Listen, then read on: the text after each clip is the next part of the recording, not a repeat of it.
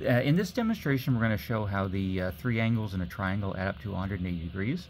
So I have a right triangle here. I'll do two others as well. And what we're going to do for this is we're going to rip off the corners. The corners represent the three angles. And once you rip them off, then you don't need that piece anymore. So I'm going to place them on this straight line here. And I'll talk about the straight line in a moment. And the idea is that the three of them add up to make a straight line. You see, a full circle is 360 degrees, so this much would be half of 360, so that's how I know that that's 180 degrees.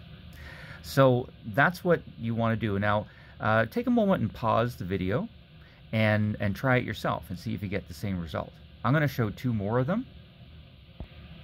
So here's another triangle. This is an example of an acute triangle. All the three angles are all less than 90 degrees. So again, if I rip off the corners,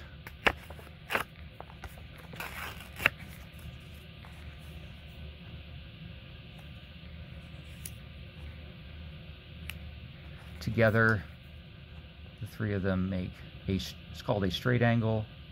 Straight angle is a 180 degree angle. And of course, here's one more. Get rid of those. And so this is an obtuse triangle. We have an angle bigger than 90 degrees. So if I do the same thing for this one,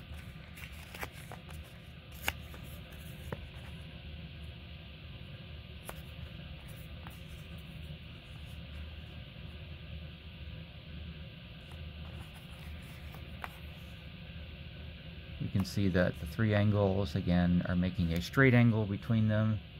Up a little bit more, which of course is 180 degrees there. So, and that's the end of the video.